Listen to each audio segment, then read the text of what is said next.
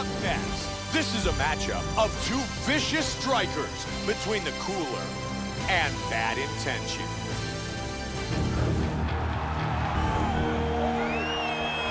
Bad Intentions, ready to go to battle once again inside the octagon. This guy is an aggressive striker with brutal knockout power in both hands, Mike. If he connects, he's capable of ending a fight quickly and violently. Every opponent who steps into the octagon against him has to respect that fact.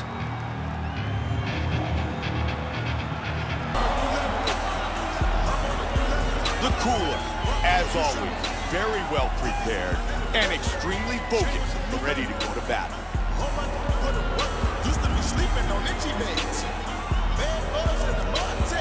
This guy's striking is phenomenal, Mike. He has pro kickboxing experience, and he'll most likely try to keep this fight on the feet and utilize that. When you watch him, you'll see that he throws very clean, sharp technique. This is the perfect guy to model your stand-up game after. Our tale of the tape for this featherweight fight. The Cooler is 18, Bad Intentions is 24. The rest is virtually identical. And with the official introductions, here is Bruce Buffer. Ladies and gentlemen, this fight is 3 rounds in the UFC featherweight division. Introducing first, fighting out of the blue corner. This man is a Taekwondo fighter, holding a professional record of 9 wins, 1 loss. He stands 5 feet 10 inches tall, weighing in at 144 pounds. Fighting out of Las Vegas, Nevada, USA, Bad Intention. And now introducing his opponent, fighting out of the red corner. This man is a kickboxer, holding a professional record of 1 win, no losses. He stands 5 feet 11 inches tall, weighing in at 145 pounds. Fighting out of Manchester, England, the Cooler. And when the action begins, our referee in charge, Mario Yamasaki. Mario Yamasaki, our referee. Are you ready? Are you ready? And here we go! And welcome back to our UFC career mode, episode number 6. And today, obviously, we've got our only fight of the episode. It's against our obviously weight class lightweight player. It's against a guy called Luca Knapp. Silent K, but yeah, I think that's how you say his name. His stats were quite good, really. He won 9 out of 10 fights, so you know, he's not a bad fighter.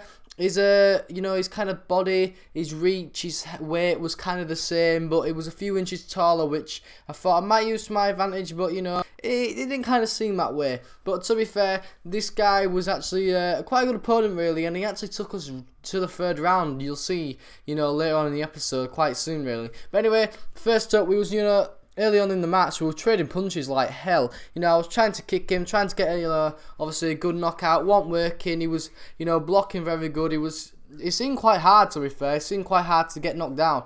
And I see there, we just keep trading punches. It was just an unbelievable first round of a fight. I just couldn't believe it. And then, you know, after that, kind of in the 2nd minute, he actually took me down to the floor. But the thing is, it didn't kind of work in his advantage because it was actually me that...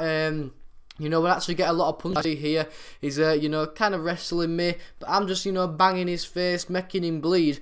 And, obviously, I'm not going to show you kind of the end of the half, but, sorry, quarter. But, you know, he was bleeding like hell after this time. You know, he was on the floor for about 2 minutes, and he was just bleeding like... Oh, it was everywhere, to be fair. And as you see there, you know, we're starting the 3rd here.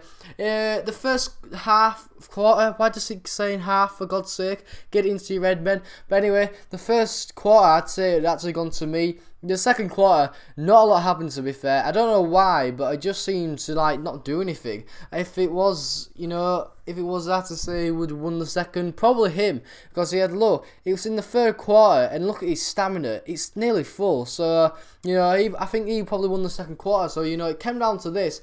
And I thought, right, you know, just in case, because you never know, like I say always, you never know how split decision's going to go. So I'm thinking, right, we need to, you know, knock this guy out. Because if we don't, he might win. So I was hoping to get him down on the floor because that's how I've won every fight so far. So you know, I was throwing some punches. I was trying to get his head red, but to be fair, he was actually throwing some as well. And there you see, I get a kick, I knock him down to the floor, making him unbalanced. I jump on him, and you know, that was it. We actually won, which is quite surprising. I mean, it took us a while, but, you know, a great fight in the end. Good win. You know, that kick kind of made it the difference, and obviously got us the win. So fantastic. You know, that one slight bit of misjudgment, that just not focusing. As you see there, I jumped onto him, he wasn't blocking his face, and in the end, you know, he couldn't take my punches, and we win. So the referee called the fight off, about 2 minutes left of the third quarter,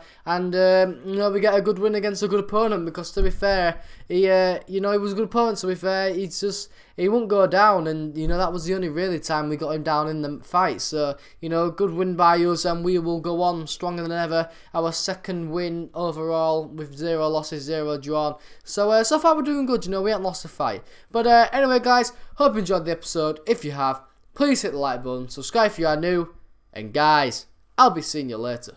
Peace.